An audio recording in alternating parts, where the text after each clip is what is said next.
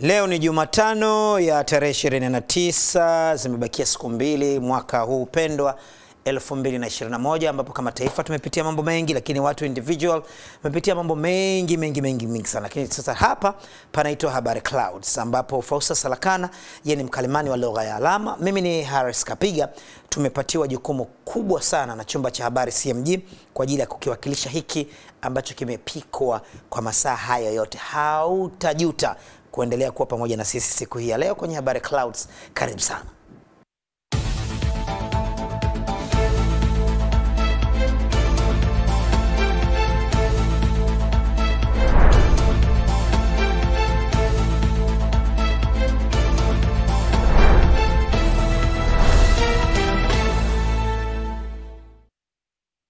Tochi leo tarehe 29 ya mwezi wa 12 mwaka 2021 inaanza Tabora.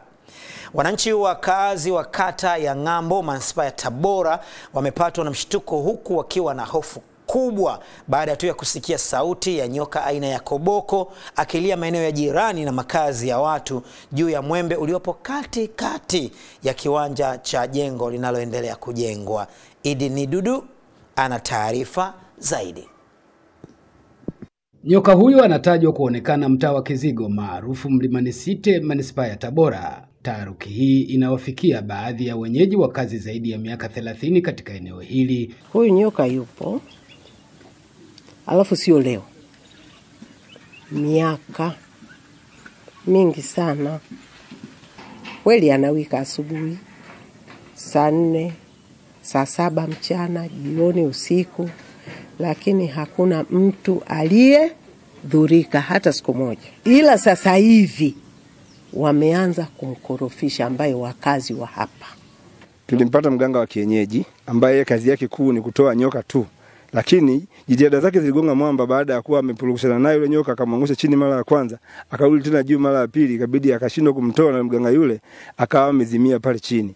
Yevo mwembe unaoona hapo. Naomba serikali tusaidie ije tutolee huyu nyoka kwa sababu ni hatari kwa kijiji. Anaweza kacharuka mpaka kaja kavaga kijiji kizima ikawa shida. Na nukuu maneno ya mashuhuda kuwa inadaiwa mganga huyo alipofika eneo la tukio alipanda juu ya mwembe akiwa na bakuli la uji. Baada ya nyoka kunywa uji wa mganga, alibadilika na kumshambulia mganga huyo mara 4 na mganga hakujitambua tena. Alipopata fahamu hakusubiri kujua alishukaje toka juu ya mwembe, hata vifaa vya uganga alivisahau na kutimua mbio. Koboko ni nyoka hatari, tunashinda kuelewa anawezaje kukaa kwa watu na wasiwazuru, alafu taharuki zinakuwa kubwa namna hiyo. Na huwa hachokozi mtu, ila ukimchokoza ni mkorofi. Kama kuna mafuta ya petroli au nini, mwaga lile eneo la yule nyoka. Kama unataka aondoke, mwache aondoke kwa amani. Na hizi ndio jitihada za serikali zilizofanywa na diwani wa kata hii Adam Ntiluhungwa. Kwanza niliwasiliana na walikuwepo wazee wa kimila katika eneo husika, lakini kaonekana kwamba mdudu huyo ni wa asili na ana miaka nenda rudi. Kwa lakini pia nilikuta wameshaandaa na mganga alishindwa. Ilibidi sasa mimi nianze jitihada za kuwasiliana na watu wa maliasili kwa niaba ya kuweza kuhakikisha kwamba wanakuja kumuondoa mdudu huyo. Jitihada ziligonga mwamba. Je, ni kweli mganga alimkimbia nyoka au nyoka alimkimbia mganga? Kesho nayo ni siku, usikose mwendelezo wa nyoka huyu wa ajabu. Idini Dudu, Tabora. Nyoka alimkimbia mganga, mganga akamkimbia nyoka. Haya, tusubiri kesho hiyo taarifa kutoka Tabora. Waziri Mkuu Kassim Majaliwa amesema jukumu la kulea watoto na kutafuta mahitaji ni la lazima, na hili jukumu ni la mzazi, lakini wajibu wa kuwasomesha watoto hao ni wa serikali. Tupate taarifa zaidi kutoka kwa Fernanda Mbamela. Waziri Mkuu ametoa kauli hiyo jana wakati akizungumza na viongozi wa mkoa wa Lindi waliofika kumpokea kwenye uwanja wa ndege wa Nachingwea mkoani humo. Lengo letu ya pili ni kuhakikisha wanafunzi wote waliofaulu wanakwenda shule. Hakuna excuse. Tulishaambia Watanzania, mtoto yeyote wa Tanzania kwenda shule lazima. Na ndio kwa sababu serikali yetu imesema shule za msingi na sekondari hakuna ada. Lengo ni kuwafanya watoto wa Tanzania bila kujali hali zao za umaskini kwa kipato wote waende shule. Naomba mrudie wakuu wa wilaya kuambia wananchi watoto ni wao, kwenda shule ni lazima. Wakati huo huo, waziri mkuu amewataka viongozi hao wahimize wananchi watunze akiba ya chakula walichonacho kwa sababu mkoa wa Lindi ni miongoni mwa mikoa ambayo bado haijaanza kupata mvua za vuli. Mwaka huu sio mzuri sana kwa upatikanaji wa mazao ya chakula. Ni muhimu sana. Tunajua tuna mazao ya biashara na mazao ya chakula, lakini pia yapo mazao ya chakula yanatumika kama mazao ya biashara. Ni muhimu tukaendelea kuwaelimisha Watanzania kile chakula tulichonacho, ile akiba tulionayo tuitumie vizuri. Mapema mkuu wa mkoa wa Lindi Bi Zainab Telak amesema mkoa huo umekamilisha mauzo ya korosho isipokuwa kwa maeneo machache sana, na wamefanikiwa kuuza tani milioni 63 zenye thamani ya shilingi bilioni 131. Kutokana na taarifa hiyo, waziri mkuu aliwataka viongozi wa mkoa na wilaya wabebe jukumu la kuwaelimisha wananchi juu ya umuhimu wa kuwekeza kwenye miradi mbalimbali badala ya kutumia fedha hizo kwa starehe. Kama msimu tunapata bilioni 130 na kitu, mheshimiwa waziri mkuu, hatuwezi kusema mkoa wetu. Kwa hiyo kubwa tunalosubiri ni Mwenyezi Mungu atuletee mvua ili sasa tuingie kwenye futa, tutengeneze mabilioni mengi. Waziri mkuu yupo jimboni kwake Ruangwa kwa mapumziko ya mwisho wa mwaka. Baada ya kutoka Lindi tu tunasogea hapo kidogo Mtwara, tunakutana na taarifa kutoka kwa Juma Mohamed ambaye inasema kwamba Bettina Emmanuel, mkazi wa mtaa wa Mbae Mashariki, manispaa ya Mtwara Mikindani, anayesumbuliwa na tatizo la kukatika vidole vya miguu, amepatiwa rufaa ya kwenda kutibiwa katika hospitali ya taifa ya Muhimbili kutoka katika hospitali ya rufaa ya mkoa wa Mtwara Ligula. Hii ni taarifa kamili. Mtazamaji wa Clouds, hapa ni katika hospitali ya rufaa ya mkoa wa Mtwara ya Ligula, na nipo katika wodi namba 1, wodi ambayo amelazwa Bettina Emmanuel. Bettina ni binti ambaye anaishi mtaa wa Mbae Mashariki hapa manispaa ya Mtwara Mikindani. Anasumbuliwa na tatizo la kukatika vidole vya miguu, vidole 8 kati ya 10 vya miguu 8 vimekatika, na ni siku ya 3 yuko hapa katika hospitali hii akipatiwa matibabu. Taarifa ambayo nimezipata hii leo ni kwamba Bettina anatakiwa kusafirishwa, amepata rufaa kutoka hapa katika hospitali ya rufaa ya mkoa wa Mtwara kuelekea katika hospitali ya taifa ya Muhimbili kwa ajili ya kufanywa vipimo zaidi na matibabu zaidi. Ila mama mimi nilikuwa najisikia nyumbani na kutofauti. Najisikia vizuri. Jambo, nashukuru Mwenyezi Mungu. Nakoenda huko wanipokea vizuri, wanifanyia matibabu, wanichunguze nachoumwa nini. Ila mimi ndo nitafanya kwenye uzima. Nimezungumza pia na mama mzazi wa Bettina kusikia vile ambavyo amepokea yeye kama mzazi hatua ya kupewa rufaa kutokea hapa kwenda katika hospitali ya taifa ya Muhimbili na matarajio yake mara baada ya kufika kule. Mimi matarajio yangu nikifika kule waziri tu kumwangalia kwa tiba nzuri tu, waangalie ile tatizo ni nini. Sababu nimehangaika miaka mingi sana, mwaka huu wa 2 nahangaika naye. Kwa hiyo nikienda kule, yani nawaomba wamwangalie vizuri huyo mgonjwa wangu, nini kinachomsumbua. Dr. Hassan Katende ni kaimu mganga mfawidhi wa hospitali hii ya rufaa ya mkoa wa Mtwara Ligula. Yeye anaelezea hatua zile ambazo wataalamu wamezifanya. Madaktari waliingia naye theater kwa ajili ya kufanya surgical toilet vidonda vyake, na tulimfanyia baadhi ya vipimo hapa kwenye hospitali yetu vya damu na picha za x-ray ya miguu kuangalia ana tatizo gani. Baada ya kukaa odini kwa muda wa siku 2, daktari bingwa wa upasuaji akajiridhisha, akasema mgonjwa anahitaji apewe referral wa kwenda Muhimbili National Hospital kwa ajili ya matibabu zaidi na vipimo zaidi, ambapo sisi hapa kwenye hospitali yetu bado hatujafikia hatua ya kuofa vipimo. Basi hiyo ndio taarifa inayomhusu Bettina Emmanuel kutokea hapa Mtwara na hatua zile ambazo wataalamu wamezifikia mpaka hivi sasa. Ikumbuke kwamba matibabu ya Bettina yanasimamiwa na serikali kupitia Wizara ya Afya, maendeleo ya jamii, jinsia, wazee na watoto kwa agizo la Waziri wa Afya Dr. Dorothy Gwajima. Mimi naitwa Juma Mohamed kutokea Mtwara na hii ni Clouds.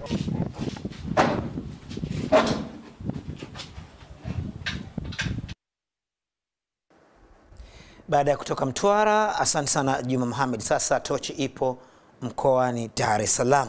Mkuu wa mkoa wa Dar es Salaam Amos Makalla amewaagiza wakala wa barabara mkoa wa Dar es Salaam TANROADS pamoja na wakala wa barabara vijijini na mijini TARURA kuweza kuongeza nguvu kwenye uangalizi wa maboresho ya miundombinu ya barabara ya mkoa huu ambapo ni taswira ya nchi. Azizi Kendamba na taarifa kamili.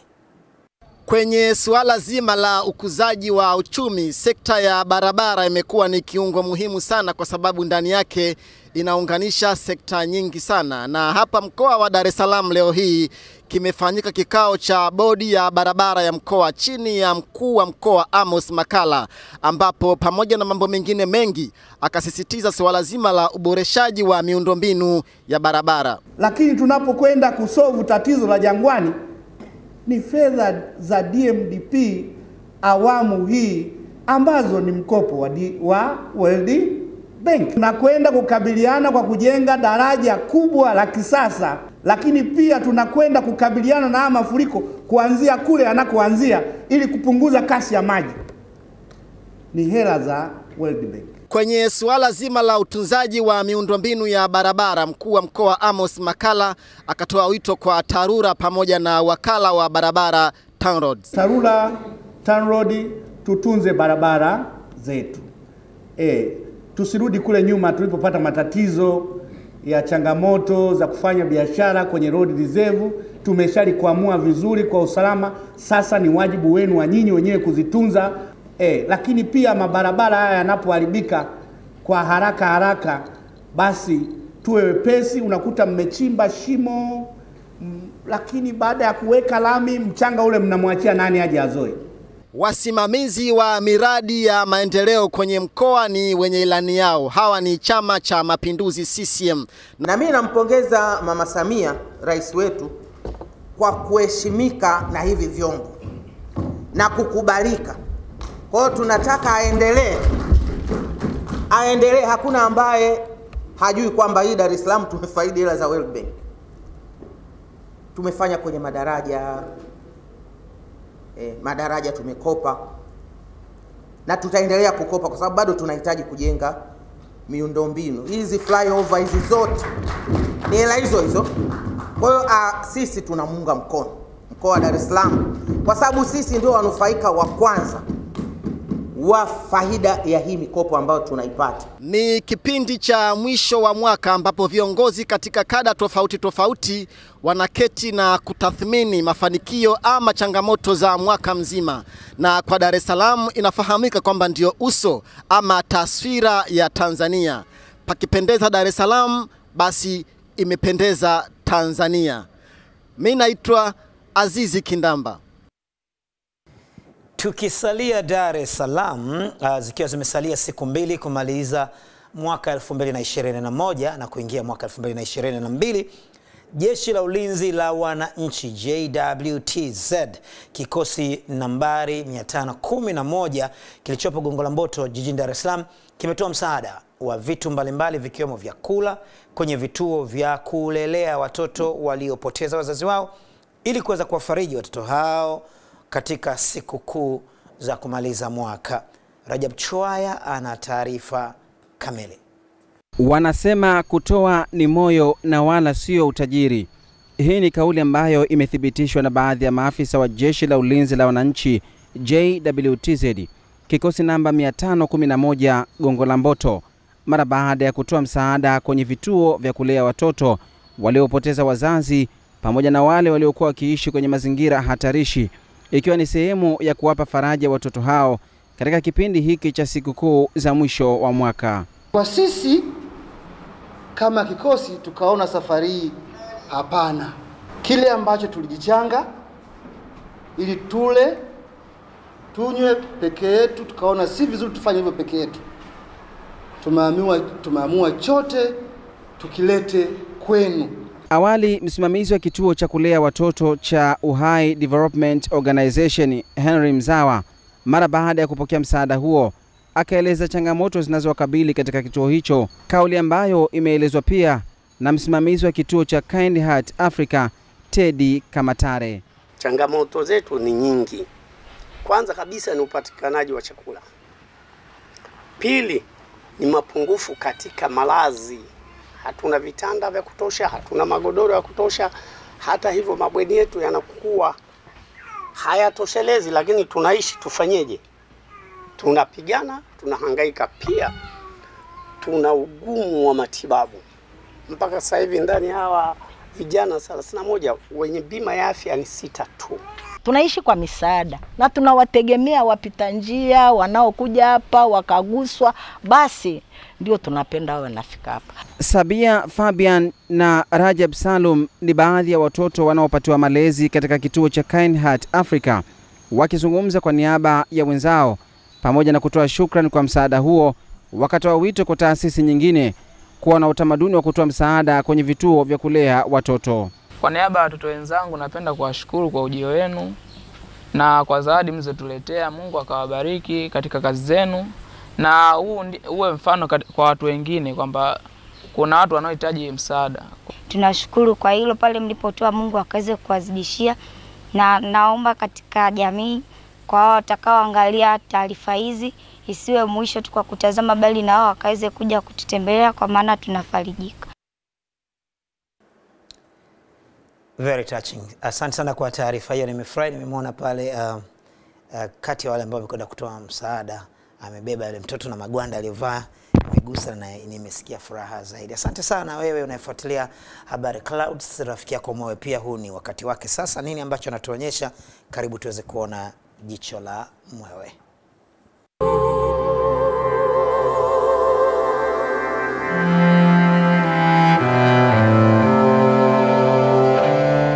Wakuu wa shirika la umeme, mpango wenu wa kupeleka umeme katika kijiji cha Bwenkoma, kata ya Kakunyu, wilaya ya Misenyi, ulikuwa ni mpango mzuri sana, kwa maana mlitaka kuyaangaza maisha ya wananchi wa kijiji hicho kama ilivyo kwa vijiji vingine ambavyo vimepata umeme. Hakika katika hilo Mwewe anawapongeza sana. Lakini pamoja na jitihada hizo, Mwewe anawauliza wahusika, mlikwama wapi mpango huu kutimia? Maana kumbukumbu za Mwewe zinaonyesha kuwa nguzo hizi mlizosimika zinamaliza miaka sasa, yaani tangu mliposimika nguzo hizi mwaka 2017 hadi leo zinapigwa na jua, zinapigwa na mvua, hakuna kinachoendelea kabisa. Mkwamo huu unatoka wapi wakuu? Mjibuni Mwewe aelewe somo. Matarajio ya wananchi ilikuwa mapema tu wataanza kufaidi huduma za umeme, lakini kwa sasa wamekuwa mashuhuda wa nguzo wanazoziona zimesimama, yaani zipo wima wima na hakuna kinachoendelea. Waheshimiwa, inakata sana, yaani inakata steam kwa sana, na kwa upande mwingine inafifisha ndoto za waliokuwa na malengo ya kuwekeza kwenye vijiji hivi kwa kufuata umeme. Mwewe anawaomba sana, chonde chonde, fanyeni hili liwezekane, angalau mwaka mpya ukianza na wakazi wa vijiji hivi wawe wametoka gizani. Msiwafanyie hii danganya toto kula kunde mbichi bana, haipendezi. Mwewe ni mwakilishi tu wa wananchi kupitia jicho lake linaloona sana kuliko macho mengine, na akishaonesha hana la ziada, ana ruka zake kutoka Misenyi huyo.